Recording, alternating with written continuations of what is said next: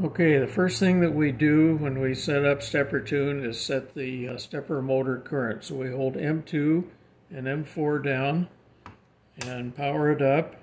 It says enter the target current, and then we use M2 to increase the current set point and M4 to decrease it.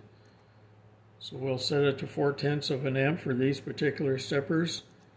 Hit the auto button and the current's starting to ramp up. This is percentage power up above, and this is the actual motor current, it's average current. And when it reaches 4/10, it will save that point in memory, and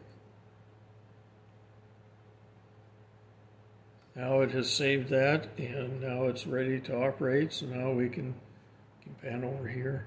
You can see the motor running. See the two motors running when we manually control it, and you can see the current display for that motor. After each time we run a motor, you can see the display current. And that's how you set up the stepper current.